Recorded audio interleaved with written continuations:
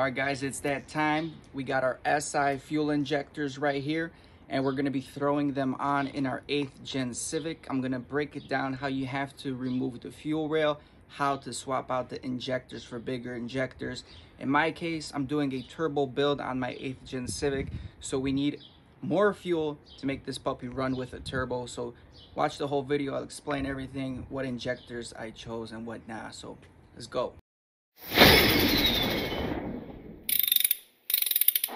So we're doing a lot of work on the car. We got the front end off.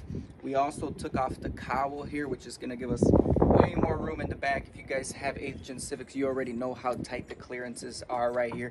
You could probably get it done without removing the cowl, but to film a nice video for you guys to show you everything I want to show you, we removed it. I do have a how-to to take this off on one of my do-it-yourself videos, how to do the valve lash adjustment. But let's go in the back right here. I'll show you guys what you're going to have to do. Essentially, at this point, there's a plastic cover. You have to just pop out. The cover has grommets that hold it in place. Once that is out, you have to do a few things, right? There's two 10mm bolts right here that hold the fuel rail in place. These two 10mm bolts you're gonna have to remove.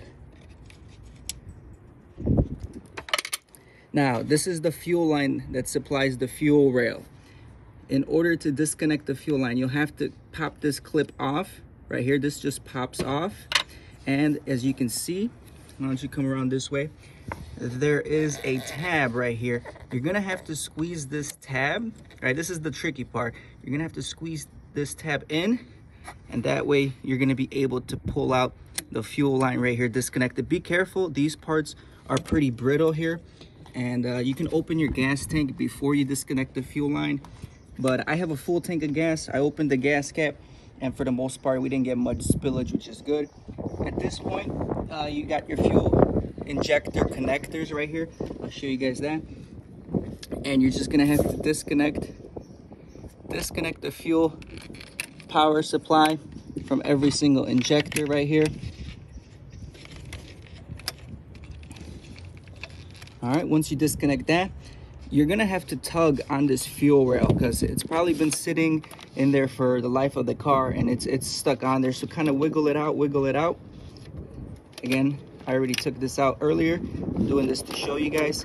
You're gonna pop the fuel rail off, and these are the fuel injectors here, factory fuel injectors, and you can see all that contamination on them.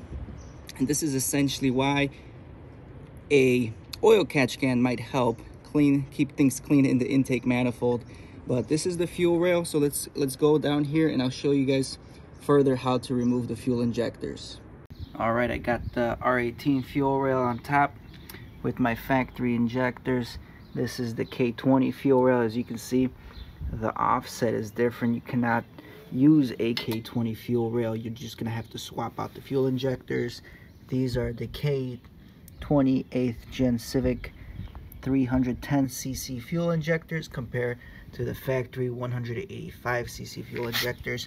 I just finished rebuilding, replacing the gaskets, the new pinto caps in the spacer, cleaning them up, got new filters on them as well.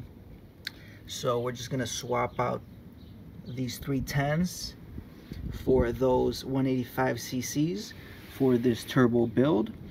You do have to have some kind of software, ECU software, in order to program the bigger fuel injectors so the car can run appropriately.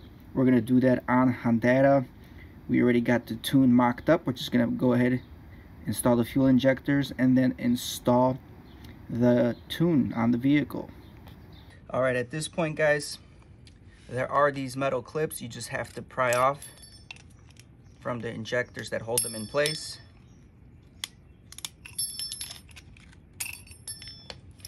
One trick I did, I took DW40 and sprayed it right in these little pockets here just to lubricate the gasket a little bit.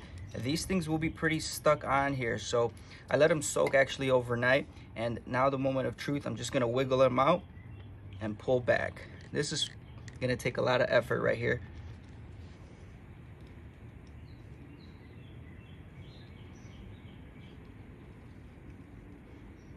Just keep wiggling, keep pulling, and they pop. Now you got that beautiful 93 octane coming out.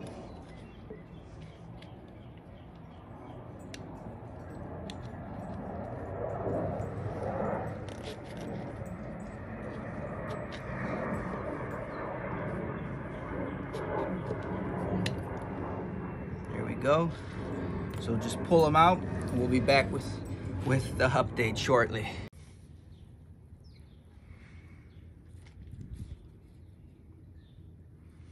All right, guys, we got everything laid out here. As you can see, SI fuel injectors right here with the SI fuel rail that comes with the SI injectors. And then we got the R18 injectors here with the R18 fuel rail. You definitely cannot run an SI fuel rail. You see everything is different, the offset, the spacing. So we got the old ones out. We're gonna put the new ones in, lubricate this with gasoline, put the gaskets in, and we should be good to go.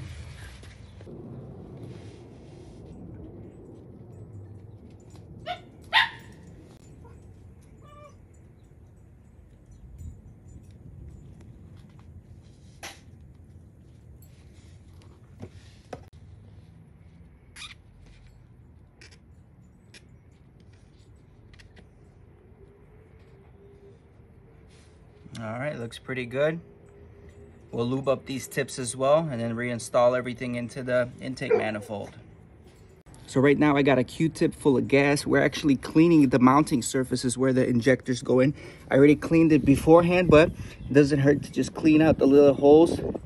There is a lot of contamination there, some dirt, and we don't want our fresh gasket to be sitting on a dirty surface.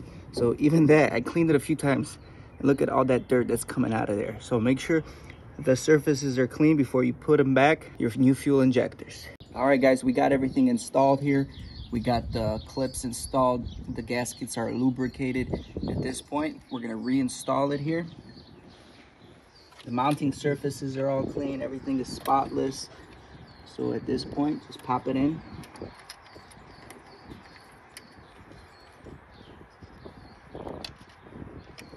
Again, these RSX/8th Gen Civic SI injectors are direct bolt-ons, so should make everything easier.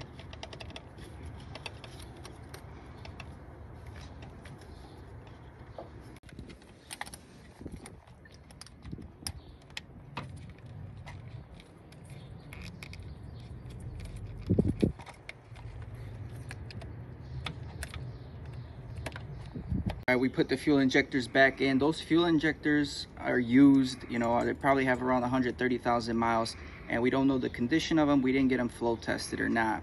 But one thing that I know is going to help support the fuel system is Fuelox here. They're affiliated with us here. Cleans, lubricates, it's great for storage, helps improve performance and miles per gallon. This has awesome technology inside of it. We're going to be using this in our gas tank to hopefully clean out those fuel injectors and make them work perfect. If you guys are interested in the Fuelox, link in the description below. Check out with my code and you get a discount on Fuelox as well.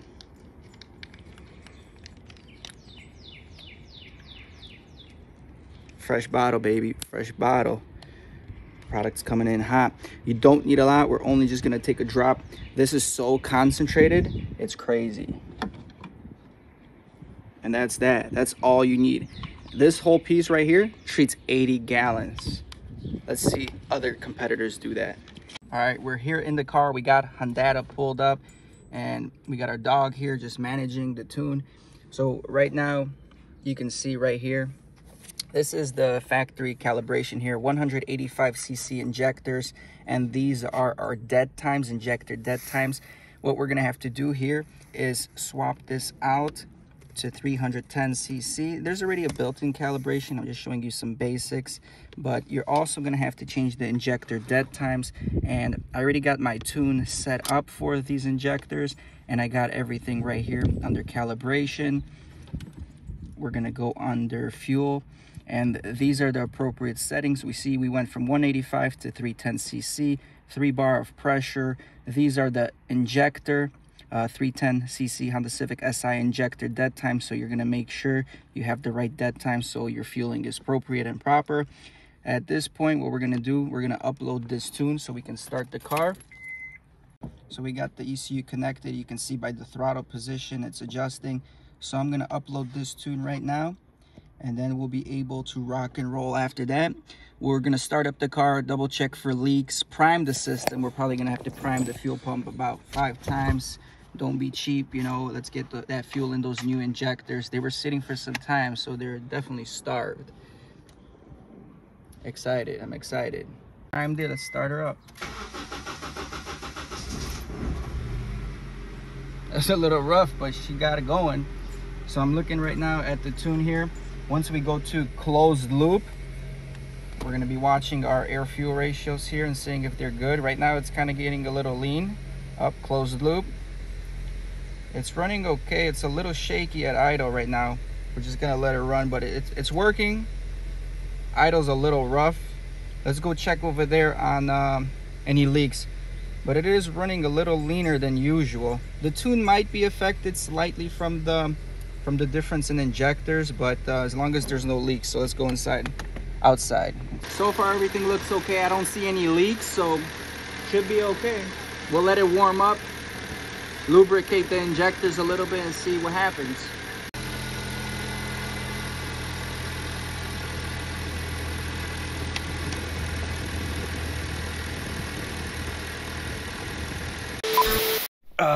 Man, I guess I can put this away finally. Guys, I've been running the fuel injectors here for about a week, and it's been running pretty smooth. No complaints, no issues, no stalling. And I've been monitoring the fuel trims. Everything looks pretty good. Very comparable to the same tune and statistics that I was running with my factory fuel injectors. So that is good news. I'm gonna pull up a couple logs now, and I'm gonna show you guys how much duty cycle we reduced running the 310cc fuel injectors compared to the stock injectors, right? All right, so the first log I'm pulling up here for you guys is when I had my stock injectors in here, and I was running the Honda factory settings map. And as you guys can see at redline, it does run a little bit rich.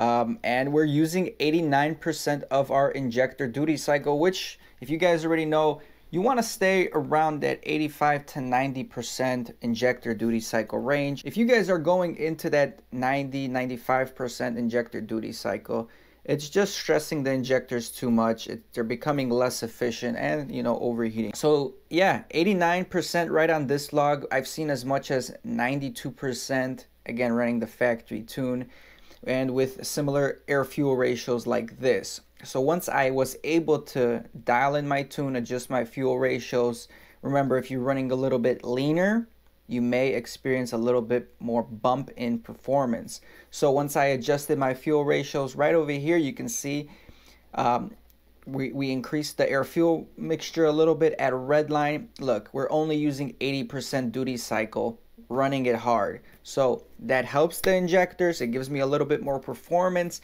There was no knocking running, you know, mid-12 air fuel ratios in 60-degree weather. You could see my intake air temps right over here. Again, the hotter the intake air temps get, you might have to run a richer air fuel ratio in the hot weather.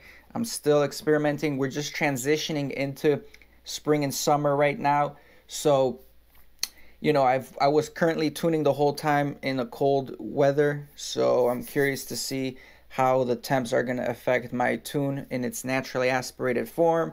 But it's okay either way. We're going turbo soon, so I'll be playing around with the turbo tune in the summertime.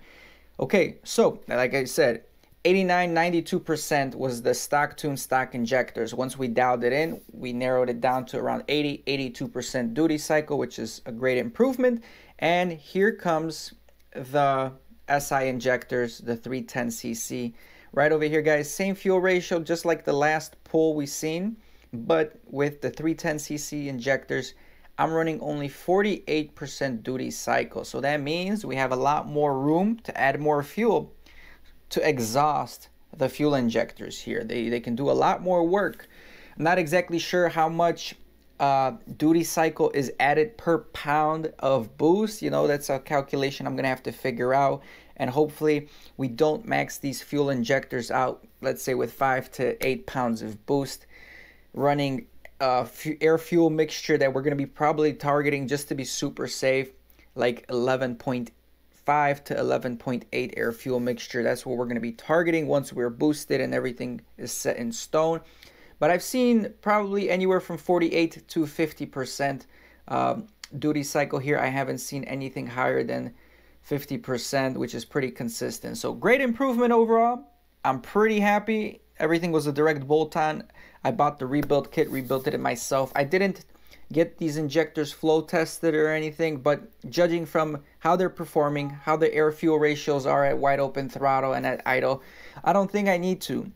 And that again saves some costs. These injectors had around maybe 120,000 miles on them, but they seem okay. Everything looks good. I'm pretty dang happy.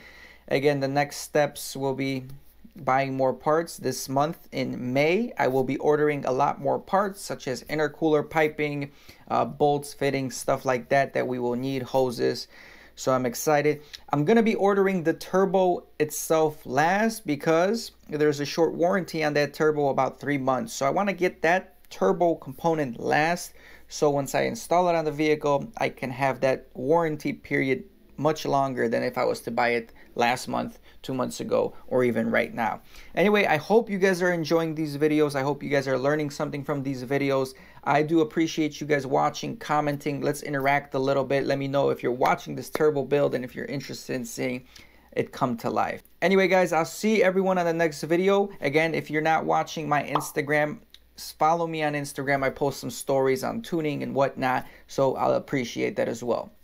Peace. I ain't here for the money, I ain't here for the fame. Though it might be nice to own a jet plane, I'ma do it all for you. Come along and see it's true, but the world is pretty cold. You might need a sweater too. I'ma put a ride on ya. Kid from California, trying to make it in life. In school they never taught ya. Dreams of my